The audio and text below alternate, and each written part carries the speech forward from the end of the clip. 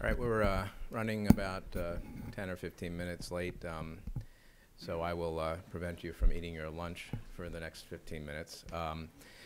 So I'm going to talk about one of NHGRI's newest consortia called IGNITE, which this acronym causes a lot of consternation amongst Terry Manolio, who fails to remember what it stands for, so I can take the blame or the credit for that. But it's a really cool logo, and I have to give credit to the University of Pennsylvania crack artist staff for making this acronym for IGNITE.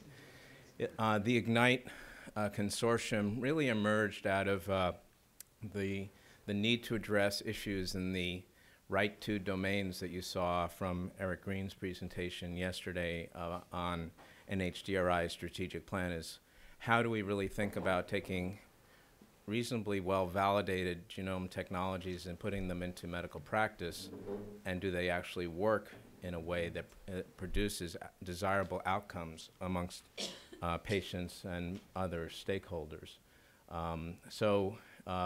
Coming out of our first and second GM meetings, genomic medicine meetings, of which this is the sixth, as you recall, one of the things that the group came together to discuss is whether there could be some pilot demonstration projects. And I think that meeting, if I recall, was in late 2011, and it was, no, late 2010. An RFA came out in early 2011, which is stated, which you're seeing here, to really propose projects that would develop methodology, feasibility for incorporating genetic and genomic information into the care of a patient, and see if that actually translates into outcomes. So the IGNITE network was established after, as you'll see, 3 projects were funded.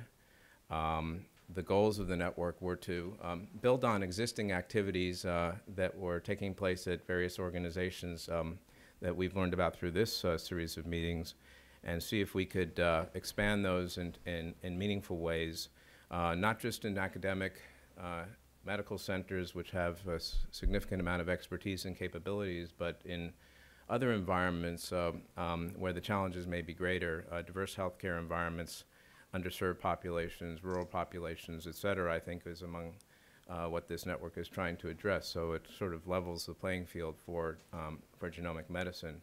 And in doing so, to build a better evidence base for the clinical utility of these technologies, and through our the network's efforts to articulate some best practices, both in the area of implementation science, but also the area of how to design studies that would actually be best used to generate the kind of evidence that we are striving for things that we've heard about today and over the last 2 days. So this is a snapshot of this consortium, and by the way, I have to tell you, I'm not going to show you any data because this consortium really funding streams began in July of 2013. So we're just about 6 months old. Like the other consortia you just heard about, we have a coordinating center. Steve Kimmel, who's in the back, maybe you want to raise your hand, Steve, is the PI of that coordinating center from the University of Pennsylvania, and one of his colleagues, Reed Pirates, who you just heard ask a question, is also from that coordinating center. And there are 3 demonstration projects, one led by Julie Johnson, who was here yesterday. Maybe some of you had a chance to meet her, a superb pharmacologist from the University of Florida, who's looking at pharmacogenetics. And I'll go into more detail about these projects in a few moments. Erwin Bottinger, who is also in the room. Erwin, maybe you could just say hello, raise your hand, is the PI from Mount Sinai, who is looking at the use of genetic information, genetic risk information to alter behaviors in African Americans. And again, I'll talk about that in a little bit more detail. And myself, looking at the use of electronic family history information delivered to providers to alter screening behaviors amongst a variety of patients in diverse settings. So as you just heard from Lucia, the There's a coordinating center here. This really serves as an integrative hub for the network. It's meant to really facilitate communication and interactions amongst the sites. We have 3 sites, so it's not particularly challenging right now, I don't think. And we had our one of our steering committee meetings just a couple of days ago, and I can say that both the coordinating center did an excellent job, but also the fluidity and communication amongst the sites is really superb. And we're beginning to try to understand where the potential overlap in the Venn diagram of our projects is coming, so that we can begin to harmonize across the different projects. Importantly, we want to create a centralized repository of data, both for our own purposes, but also to share with groups like this, and also to begin to think about how do we connect to other implementation programs and networks, particularly within NHGRI that you've heard about, such as CSER, such as the Newborn Screening Network, which are all implementation science implementation programs, as well as eMERGE and the PGRN. And we will, for the first time, have our program reviewed by an expert scientific panel later this year. So let me just give you a quick snapshot of the 3 projects. This is the one from the University of Florida, run by Julie Johnson and colleagues. She's the dean of the School of Pharmacy there. She's had ongoing interest in working with the Pharmacogenetics Research Network and delivering pharmacogenetic information to clinicians and studying how they use the tests and the outcomes as a result. So this is really building on a lot of expertise at that particular site by her group, taking well-validated tests that have information already in FDA labels and that have also been fully vetted and analyzed by the Clinical Pharmacogenetics Implementation Consortium that is been spearheaded by Mary Relling, who's in the room, and also Dan Roden and other colleagues from the Pharmacogenetics Research Network. So in this case, they are implementing in a preemptive fashion, similar to what is happening in the eMERGE network, genetic information into electronic medical records, and developing the information systems that are required to deliver that information just in time to the clinicians. The goal is to look at outcomes such as process outcomes, just simply how do we actually get this information into the right place at the right time, and how is this information utilized by the patients and by the providers, and what actions are taken, and to also develop the understanding of, in this case, with the CYP2C19 program, to look at things that are safety and efficacy outcomes. This is just a snapshot of the overall organization of the program, so extending their reach into other practices outside of the university setting to community-based health systems and other cardiology practices throughout the Florida area. They're also going to begin to work on IL-28B for hepatitis C sometime in the near future. Dr. Bottinger's program at Mount Sinai School of Medicine.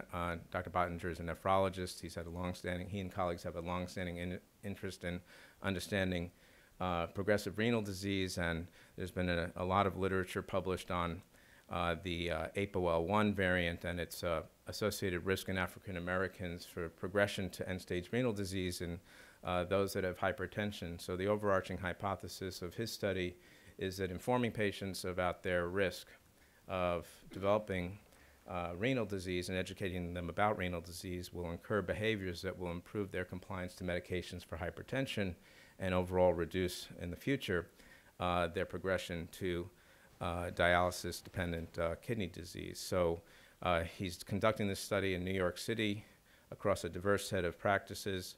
There are academic setting practices as well as a strong partnership with a community family medicine practice, also in the New York and New York metropolitan area.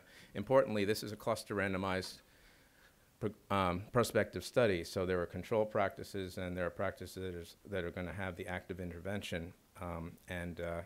Again, the endpoints that are being measured are having process measures about the way that recommendations are delivered, the understanding of those recommendations, both particularly at the patient level, certainly whether this translates into better control of blood pressure, and also at the provider level, whether the appropriate monitoring tests are being used, And there's this whole series of qualitative assessments that are being done through questionnaires that you see at the bottom of this slide.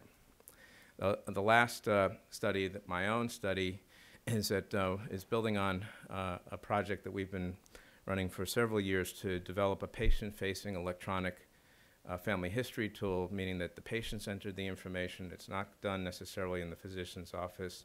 The information is captured and put through a series of clinical decision support rules that deliver guideline specific recommendations about genetic counseling and screening tests to the patient and to the provider. So 2 reports are generated, and putting this into a number of diverse care settings that I'll show you in a second. So our goal is that you see on the left-hand side is to optimize how this process occurs, to facilitate the integration of the clinical decision support rules as well as the reports themselves into the electronic medical record, and also through a cluster randomized prospective study with a number of control practices and intervention practices demonstrate both the clinical utility as well as the personal utility of an adequately collected family history.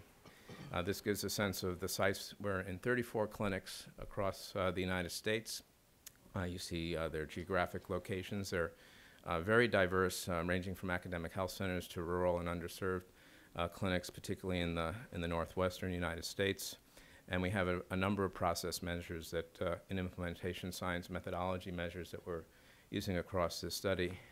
I think you're not intended to read what's in the cells here, but the point is the kinds of outcomes that we're looking at are at the patient, provider, and at the system level. And as you can see, we're trying to capture data, and I think this is true for most of the studies in this consortium, at the behavioral, biological, clinical, and financial levels. And we're looking for ways to do this as part of usual care. So in some cases, we'll administer questionnaires, but for the most part, the data that we're capturing is in electronic medical records or in administrative databases. Like the other consortia, we have a number of working groups. These are cross-cutting. There's one on implementation science, another one on dissemination, outreach, education, economics, and sustainability, and then a third that's on process and effectiveness measures. And our goals are not only to begin to standardize these aspects of how we do implementation of genomic medicine, but also to be a vehicle to communicate this information across other consortia that are part of the NIH genomic medicine working space. I think this is my last slide, which is just coming out of our last steering committee meeting on Tuesday. We know that there's another RFA another call was made. There are other proposals that have been that are under a review. So the network, we hope, will expand to other sites and other initiatives.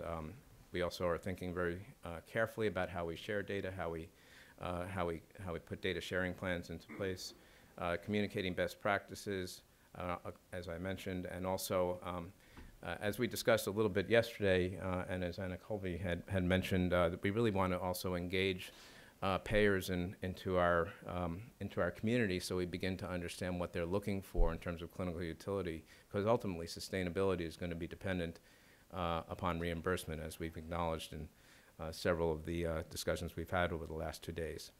So I don't have a final slide, which is the acknowledgement slide, but clearly I want to acknowledge NHGRI and Terry Manolio and her team, Ebony Madden, who's our project officer, and Heather Junkins, as well as Irwin, Steve, Julie, and their teams for making this a really exciting series of projects that I hope to report back to you on with data going forward.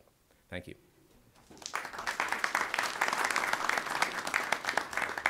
So I have time to ask myself a few questions. No.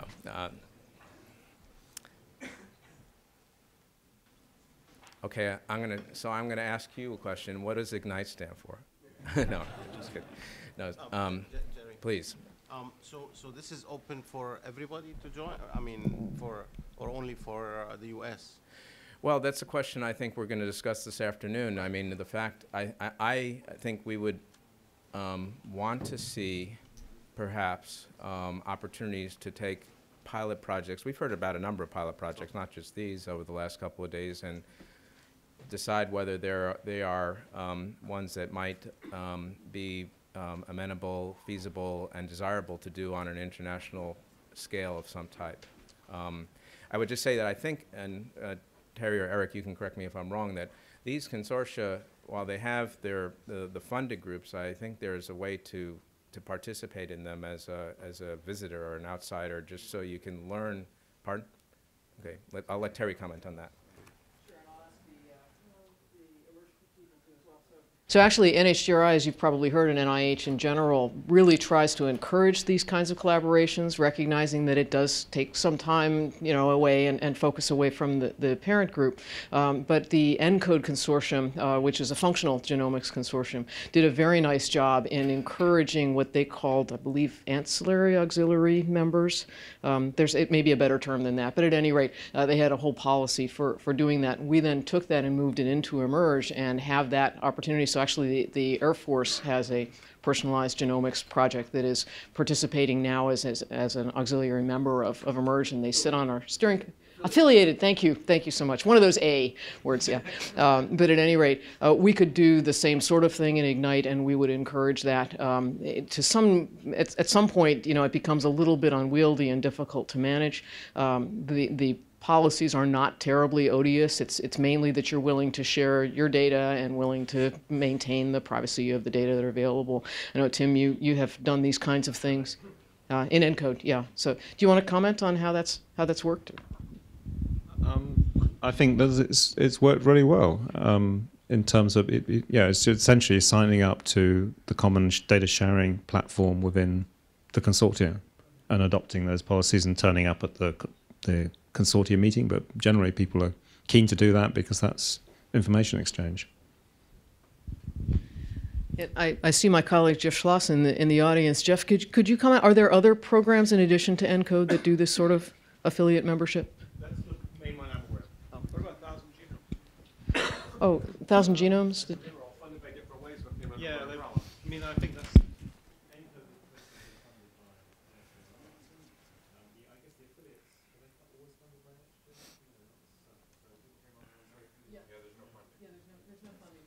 So that's another, yeah. Well, they may have their own. Right, yeah. All right, I think we've arrived. Thank you very much for that discussion. We've arrived at lunchtime, which I think is the same drill as it was yesterday.